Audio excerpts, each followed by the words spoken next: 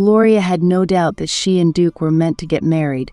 From the first day he appeared in their swimming section, where she had been practicing for several years since school, she was captivated by him.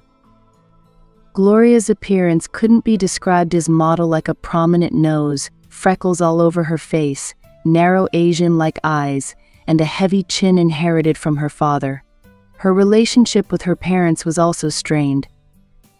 Gloria's daughter's impulsiveness and vindictiveness were painful for both her father and mother. Her older sister, Audrey, was very attractive with an elegant, beautiful nose that had been the subject of Gloria's envy since childhood. Audrey would spend hours studying her reflection in the mirror just to affirm what their mother told her every day.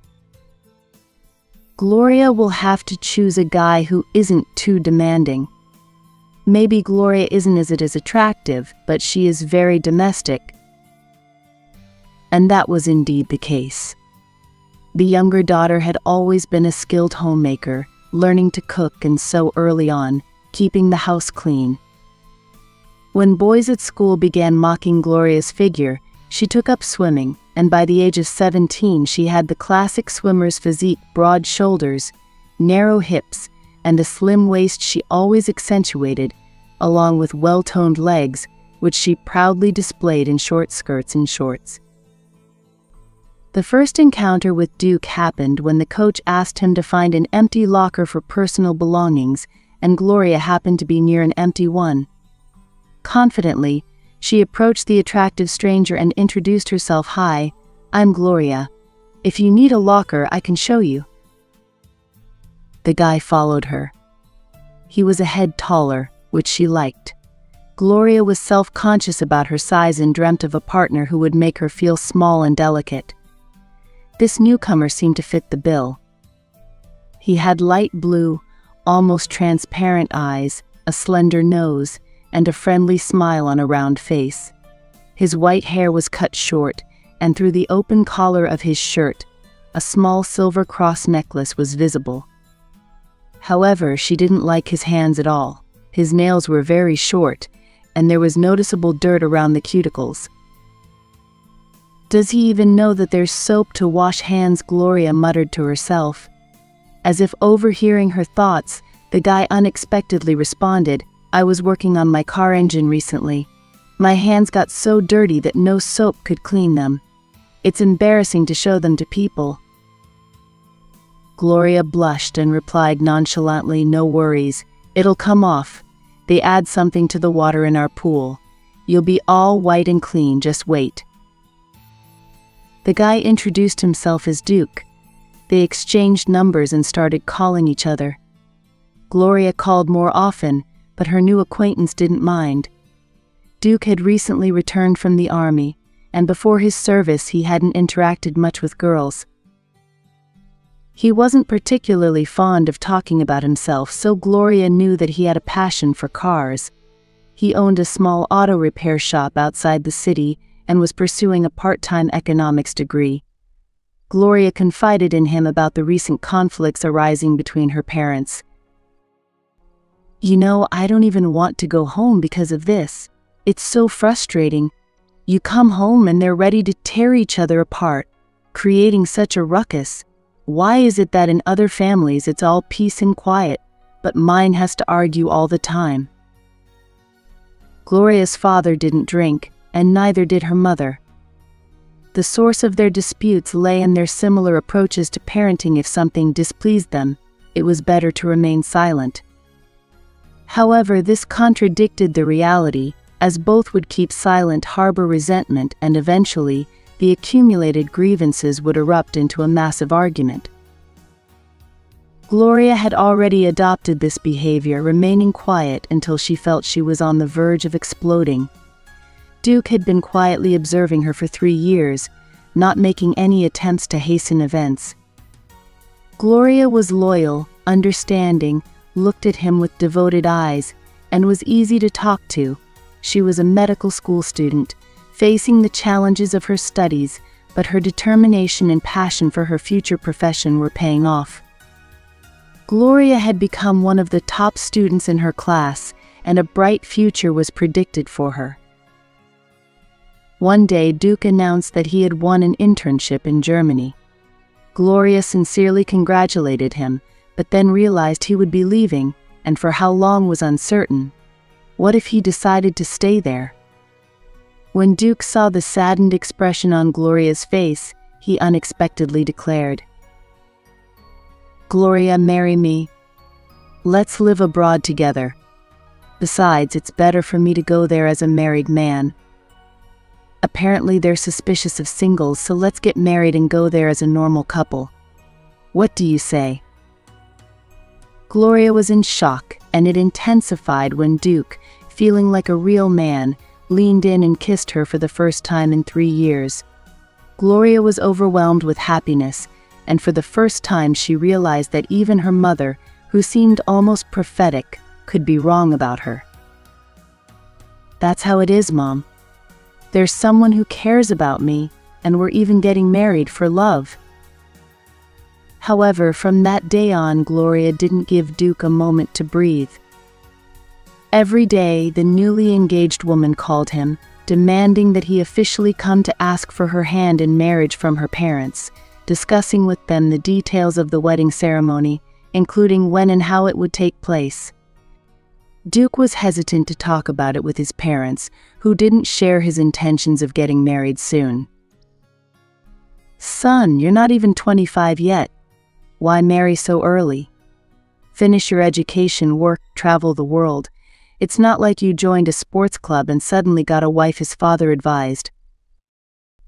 "I've been with her for 3 years," the young man patiently explained, somewhat uneasy about the prospect of marrying Gloria. But he had already proposed, and there was no turning back without seeming like a scoundrel in her eyes. A day before the wedding, Duke went on a picnic with his friends to celebrate his impending marriage in an all-male gathering. He returned in high spirits, only to be greeted with strange looks from his parents, who had some equally peculiar news. "Our future daughter-in-law called. She's quite upset. Said she won't sleep all night and demanded you call her." Completely bewildered, Duke dialed Gloria's number, aware that the phone was in her room, hoping not to accidentally talk to one of her family members. Gloria picked up the phone and immediately expressed her displeasure. "Where have you been? Tomorrow is the registration, and you're wandering around with who knows whom. Why didn't you come for the fitting of the wedding suit? I've been waiting for you all day." "Sweetheart, calm down, please. I tried on the suit yesterday, everything was fine," Duke attempted to pacify her. "Why didn't you come then?" Gloria continued her tirade. "I'm not your wife, yet we still need to get married. I'm sitting here waiting for you like a fool, and you're frolicking at the picnic. Probably got drunk out of your mind. Did you manage to make someone happy before the wedding? Confess, did you sleep with someone there?" "With whom was I supposed to sleep when there were only guys?" Duke started to get annoyed. "Gloria, darling, let's talk in the morning in a calm setting, when you're well rested. I'll come and pick up my beauty." Duke tried to ease the situation. Beauty laughter, almost hysterical, echoed through the phone. "You've never called me that, not alone or with friends. I guess I've never been truly beautiful for you, and I never will be." Suddenly she burst into tears. "Gloria, sweetheart, don't cry. Forgive me if I offended you, but I genuinely don't understand what's going on right now." "Go to hell. There won't be any wedding." Gloria slammed the phone down, leaving Duke staring at the device with a puzzled expression. "That's quite a number," he whispered. Yet, his inner voice insisted that he needed to call her back. Girls always get nervous before the wedding, but Gloria didn't answer. Tired of dialing her number, Duke turned off the phone. "All right, we'll talk tomorrow." In the morning, there was a real commotion in Duke's house. The groom's friends, all dressed in formal suits, arrived in their best cars accompanied by their elegantly dressed beautiful girlfriends. Duke thought that Gloria was probably ready and gave the command to depart. However, near the house there was silence. Perplexed, The groom went to the bride's house. Gloria, today is the registration. Did you forget? In response, Gloria began to scold Duke even more for yesterday's events. Gloria came out wearing a bathrobe and slippers. Seeing Duke in his formal suit, the girl's face twisted with disdain. Here comes the groom. And where are you heading, Gloria? What's going on? We have registration, then a restaurant. Get dressed, we're already here. Get lost, idiots. I changed my mind. I won't go anywhere for anyone. This is just nonsense. You have to be a complete fool to get involved with such an idiot. Gloria turned around, slammed the door loudly, and went back into the house. Duke blushed with anger. He had never been in such situations before, and he hadn't heard anything similar about others. Seeing the guy descending from the porch with an enraged face while dead silence filled the house, Duke's friends exchanged puzzled glances. Getting into the car, the guy tore off his tie and demanded, "Pour me a drink." Then came an explanation of what had just happened between him and Gloria. The guys looked at each other and someone said, "Duke, if fate gave you a chance to escape from this hysterical girl, don't refuse. Let her sit at home and regret losing such a husband." "Am I right?" "Yes." "You don't understand," Duke abruptly said. "I stated in the application that I'm married. If I show up without a wife, they might refuse me the internship. Germans are very meticulous about this. If he can't take care of his own documents, how can he be trusted with management? Just grab the first person you see and drag them to the registry office." "Why the first person?" "If she's supposed to be a respectable German Frau, she definitely shouldn't be a hysterical one, and preferably not an ugly one." "Let's go to our people, there'll be someone there," suggested Duke, and lacking another option, agreed. Among the girls patiently waiting for the groom and bride to arrive, one stood out to Duke of short stature, with tanned skin and delicate facial features. She was slightly plump but with beautiful body lines. After hesitating for a moment, Duke approached her. "Hello. Can I talk to you for a minute?" The stranger looked at him in surprise and nodded. They stepped aside, and Duke, feeling nervous, explained what had happened. The girl calmly looked at him. "If I understand you correctly, you need a formal status rather than a real wife, right?" she asked. "That's correct," Duke replied, surprised that he didn't have to spend time on lengthy explanations. "I must go there as a married man. Occasionally we'll have to appear at events together as a couple. Whatever you do in your free time is none of my concern. You are free to do as you please. When the internship is over, we can return. And we can annul the marriage. You won't have any obligations to me or my relatives."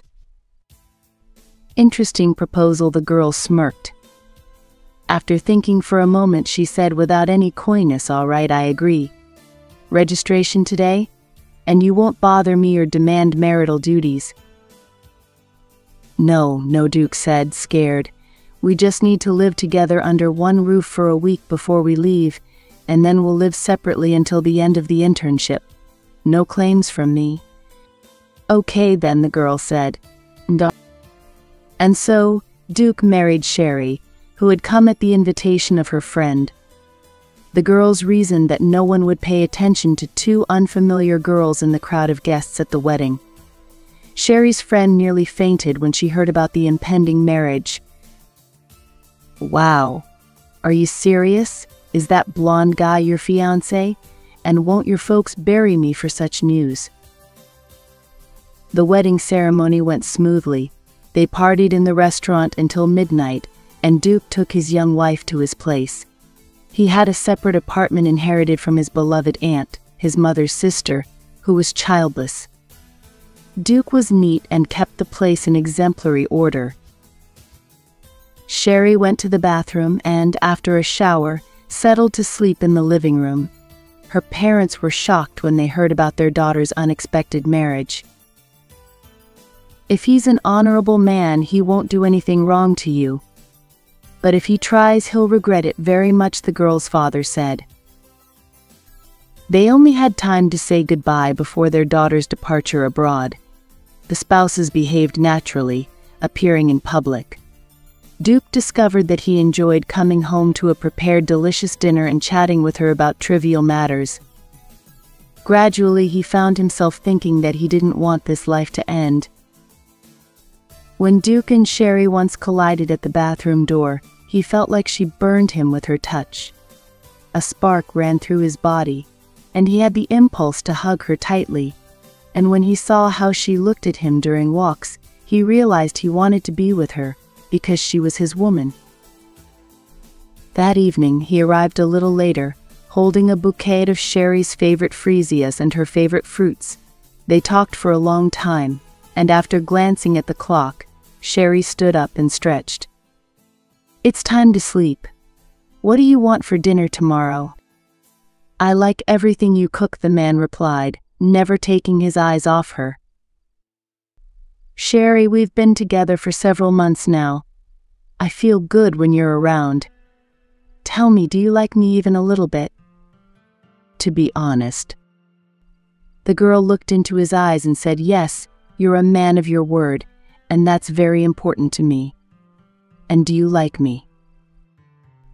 "Very much," Duke replied in a husky voice, slowly getting up from his seat. "Maybe it's time to change the status of our relationship, not just on paper but in reality. I promise not to insist. If you're against it, I'll just go to my room and won't bother you." Sherry approached and placed both hands on Duke's chest. She felt his heart pounding wildly and whispered, "Agreed. It's time for us to move on to a different level of relationship." That was enough for Duke to lose the last remnants of self-control. He gently lifted the girl in his arms and carried her to the bedroom. A few weeks later, upon returning home, to his surprise, Duke saw Gloria at the door. She was neatly dressed and made no resemblance to the furious Fury who didn't even let him in before her own wedding. "Hello," Gloria greeted mockingly. "Hello. How are you?" Duke replied, bewildered. "Why ask such questions when the answer is obvious?" Gloria flared up. "What do you want from me? You rejected the wedding, insulted me." "The thing is, you owe me," Gloria reminded him. "Remember when you talked about starting your own business after the internship, and I promised to help with money? You got the money, the internship ended, you launched your business, and what about me? No husband, no money." Duke looked at Gloria with surprise, not understanding how he could be foolish enough to make her an offer and take the money. Indeed, how? Sherry's parents demanded that the son-in-law report to them properly upon his return. Their requirement was fulfilled. Everyone was satisfied, especially the mother-in-law. "It's clear from the start that they didn't marry my daughter in vain. They look perfect together and get along wonderfully." Duke considered himself lucky, having hit the jackpot in life: a smart and beautiful wife, sensible and compassionate. Coming home after work to enjoy the comfort surrounding him brought him immense pleasure. Sometimes Duke wondered how his life would have turned out if he had married Gloria after all. However, recalling her hysterics and stories of scandals between her parents, he realized he was fortunate that she backed out of the wedding at the last moment. They would have probably divorced 10 times by now. She turned out to be too loud and suspicious. Sherry never made hasty decisions and was surprised herself that she accepted the proposal from a guy she first saw an hour before the wedding. Duke's behavior, keeping his word like a knight and not bothering her while they lived together, impressed her. She decided it was time to turn the formal marriage into an official one, especially to spare her parents the intricacies of her marriage. "I remember everything," Gloria the man calmly replied and suggested, "Let's meet by the bank tomorrow after lunch." Bring me the document. I'll invite a notary, and we'll settle this matter. Agreed. Gloria narrowed her eyes and looked at her ex-fiancé with an unfriendly gaze. Then she gestured toward the apartment door and mockingly asked, "So how is she?" "Better than me." "In what way?" "She's a normal girl," Duke replied. "See you tomorrow." Duke closed the door in front of the girl and sighed. "I'm glad you refused to marry me back then." "Sweetheart, what happened?" Sherry's voice came. "Nothing special. Wrong door." The next day, Gloria arrived at the appointed time. She raised her eyebrows mockingly at the sight of Duke and an unfamiliar middle-aged man, unmistakably a lawyer by appearance, walking beside him. "Gloria, remind me of the amount in the document," Duke asked after a brief greeting. The girl silently showed him the paper. Duke nodded and entered the bank building. In 15 minutes he came out with a small paper bag and said, "Let's go to a secluded spot, so we don't attract attention on the street with such sums." They entered a cafe and settled in a private booth, asking the waitress not to disturb them for the next 10 minutes. "Gloria," Recount Duke said. His voice lacked any hint of previous intimacy, only a dry official tone and impersonal politeness. The girl, with a grim expression, counted the money in front of the men and said, "Everything is correct, it's the amount stated in the receipt." "Then put your signature, acknowledging that you received the money and have no claims against me." Duke pointed at the document. Gloria lifted her head with a malicious smirk and asked, "What about your commitment to marry me?" "You refused that yourself.